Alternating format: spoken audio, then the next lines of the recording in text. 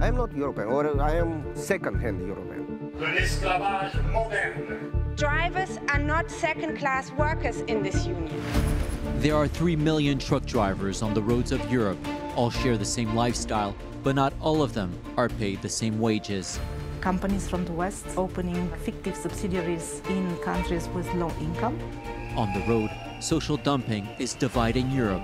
C'est l'un des enjeux qui mine le projet européen dans son ensemble.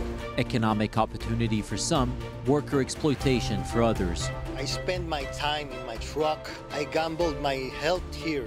Inside Europe's Secret Truck War, a special Unreported Europe documentary on Euronews and Euronews.com.